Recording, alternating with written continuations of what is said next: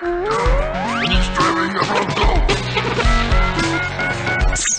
G7 in their latest video. Now, we've got Media Man ready to roll with their new way to program your computer. Cool, Goo! It's basic!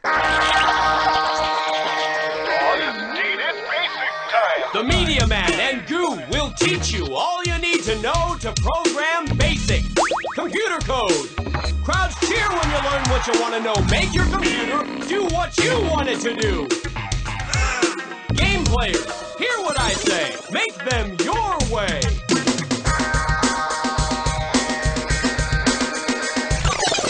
Now listen to the Media Man. BASIC isn't just a game. BASIC lets you make games. You'll be learning to program. Wow! Yeah, wow. You'll do it step by step the easy way, the fun way. You just listen to what I say and then do and do and do. Wow, cool! BASIC is the coolest way for you to learn how to program computers. And if your mom and dad think you're learning BASIC just to program games, tell them it can help you with algebra, biology, chemistry, geometry. You'll love to program in BASIC. Go, go, go, go. It's a go. And now, ladies and gentlemen, dudes and dudettes, it's time for the star of the show, the Coder's Coder, Hacker Deluxe, the man, Media Man. Thank you. Thanks. What's up? This is BASIC, and I am Media Man. Nice to see ya. All right, let's get right on into programming in BASIC. The first thing you need to know is... Excuse me, Media Man, but what is BASIC exactly? Great question. BASIC is a language you can use just like Spanish or French, except BASIC is a language that you'll use to communicate with computers. Right? Right! So now, we're gonna... Hi, Goo! Thanks! See you later, bud! Goo's outrageous. Hey, it says here that the amazing lesson interface is ready to go. I gotta see this. Let's jet!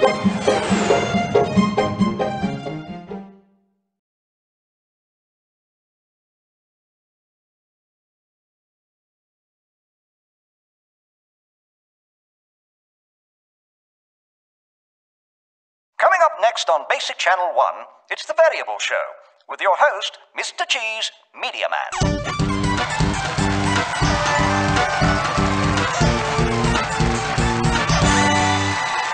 That's right, because everybody loves variables! Why? Because they're variable! Thank you!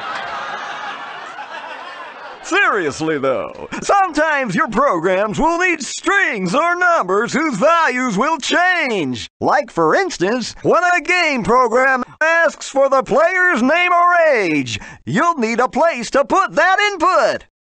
Perfect place for a variable, which is like a little box you put information in. Let's see the box. Let's see what's inside. Nothing. Oh. Yes. Because variables are nothing but empty little boxes until you put something inside. And by the way, there are rules for naming variables that you'll learn later. Let's use some variables in your code. Thank you. No, really. Operand, math code power right in your hands. Add, subtract, multiply, and divide. There's so much more, it is no time. Addition, shoo-ba-da-bop, subtraction, multiplication, and division. Math code power with operand, yes. Coming up next on Basic Channel 1, it's the for next loop command. In 3, 2, 1...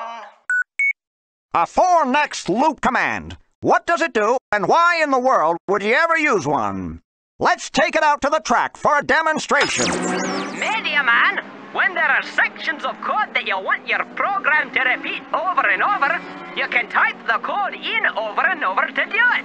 A better way is to use a for next loop. Just like this car loops around the track, your program can execute loops of code. When your program has completed all its loops, like this car completing all its laps, the looping code would finish, and the program would go on from there. Now that you know a little about what a for next loop can do, let's use it in some code. Let's get right to the heart of the matter. You may already know about comparators. If so, we'll review them for you. These are comparators. Lovely, yeah? Yeah. Let's examine one. Little doctor jokes there. So, the equal sign is comparing what's on the left with what's on the right. And this is why we call it a comparator. Simple, yeah? Yeah. But using comparators in your programs can give them complex zip and zing. Now, there's 3 other types of comparators. First, the less than sign. Watch carefully. This is called an expression. It says 5 is less than 8, and this is true. Fabulous. Now, what's this? When the less than sign is switched around, it becomes a greater than sign. So now it says 8 is greater than 5. And this is also true. Are you catching my drift? Of course you are. Or you will. And how will you remember how to tell them apart? Here's a hint. The open end of the symbol always points to the larger value. That's a big pizza. Now that's a big pizza. Okay, one more comparator to go. The strange and wonderful not equal sign. When the greater than and less than signs are end to end like this, it means not equal to. So this expression says 4 is not equal to 7. Yeah, yeah, and yeah. Comparators are wonderful things. But now you know about them. So?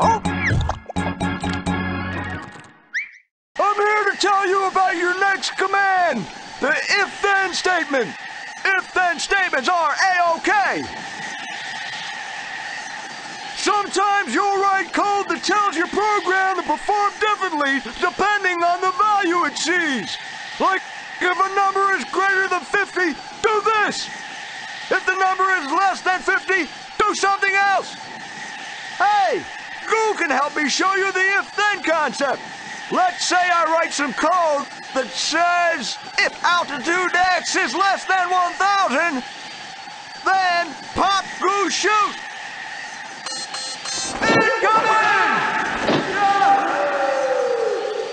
Wow, let's use some code that has an if-then statement. Next up on Basic Channel 1, it's Squeezebox Fun featuring Media Man and the Go Sub command. You can make some wild sound with a Squeezebox. I'm a real punk rocker. Okay, the Go Sub command.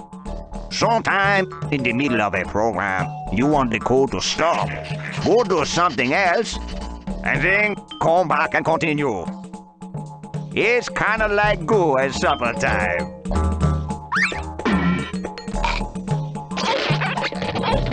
He eats for a while, have a drink of water,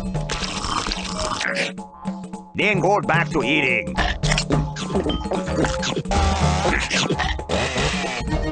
You can do the same sort of thing in your program.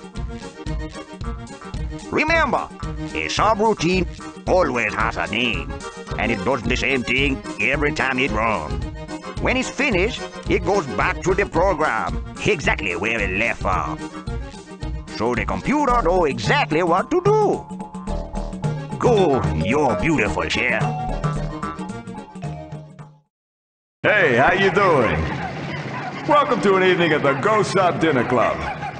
I would like to introduce you to a new command. Hey, thank you very much.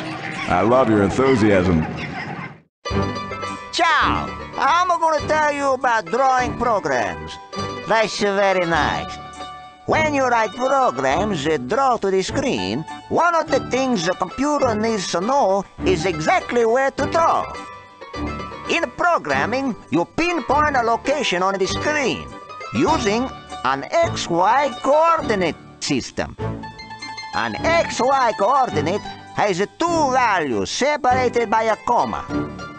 The upper left location on the screen is called the origin, or using coordinates 0, 0.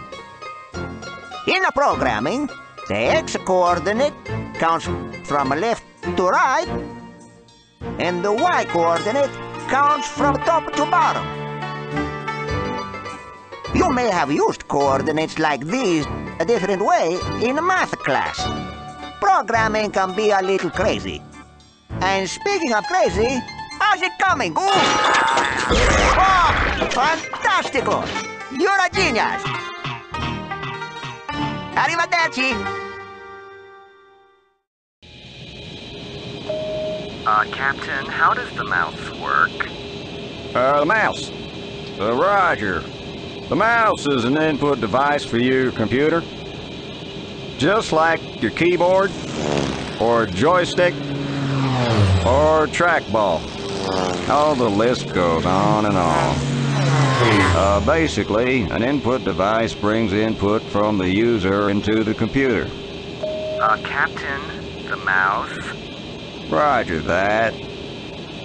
Whenever you move the mouse cursor moves around on the screen and is specified with a set of coordinates.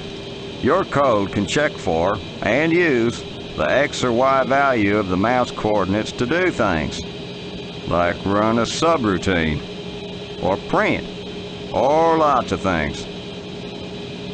Your code can also check when the mouse button is pressed. And do you roger that? Captain, who's Roger? I have no idea. And we're cleared for landing, so let's check out the mouse.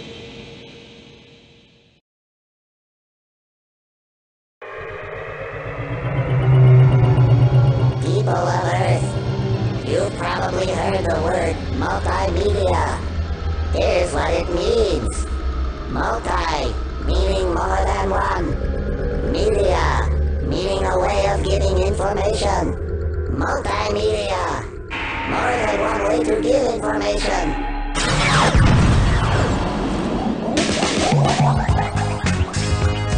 Oh man, I feel so groovy! Alright, here are the 4 basic multimedia things you can use to spice up your programs. Movies, which you've already used. Backgrounds, like this picture of the White House, which covers the whole screen in back of everything else that's happening. Then there's sounds. Yeah, beautiful, luscious, sensational sounds. And last but not least, there's sprites, like me and Goo. That's right, I'm a sprite, out of sight. Sprites are graphic pieces that can move around on the screen. Sprites can just sit there, they can animate, and they can even run into each other. Go, you smell special. Oh! And that's it. That's all multimedia is. And remember, just using the word multimedia can change your life. Oh yeah, people will be impressed. Invite you places, give you money, the works. See you on the other side. Oh! I'm going to tell you a little story.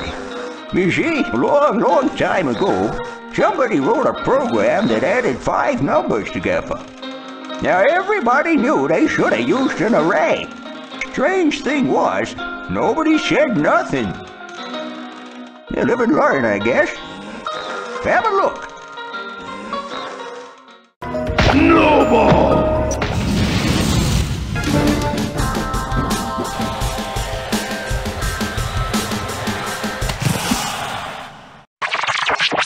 Hey, you've completed all 10 lessons. Way to go! That's pretty cool! Let's party!